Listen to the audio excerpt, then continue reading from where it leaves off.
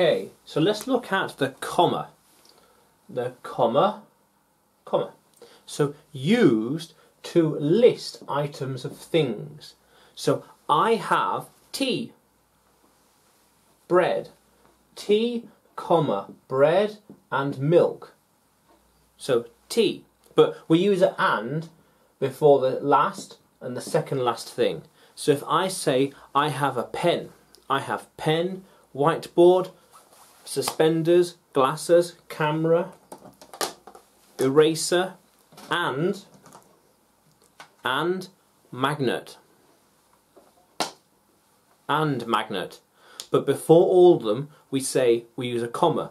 Pen, comma, camera, comma, whiteboard, comma, camera, comma, tripod, comma, suspenders, comma, glasses, comma, and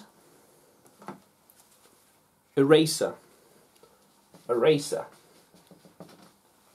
How cool is that? So we use a comma to space things out in a list. We should bring coffee, comma, butter, and chocolate.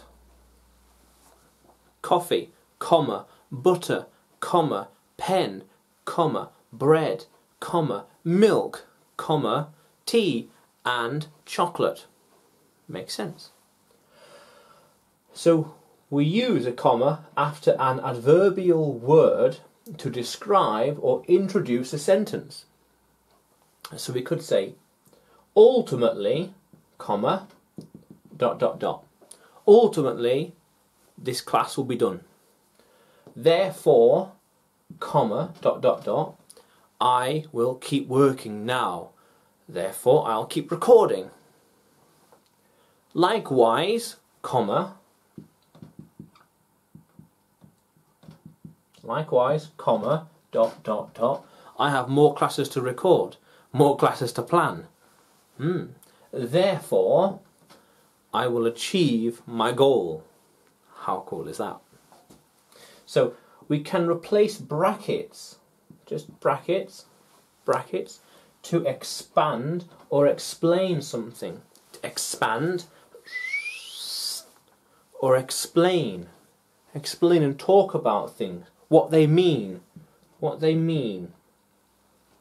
So we could say, London, comma, which is a very old city, comma. So like we're saying, London, and opening a comma, and we're talking about it, just to add some more information, to explain something which might be relevant or important or referenced again later on. So London, comma, which is a very old city, comma again, to close, like a bracket, we open the brackets and close the brackets. London, which is a very old city, comma, has a lot of people, a lot of streets, a lot of history, has other things. Rome, which was founded in 753 BC, was, has, is, something else, was.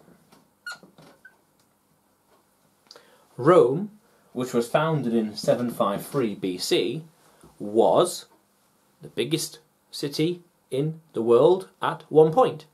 Has a lot of ancient Roman architecture. Is the oldest city in Italy, for example.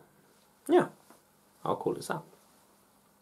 So by using a comma, we can introduce a sentence that explains or expands something, then another comma to close that sentence, and then continue with the point we're making.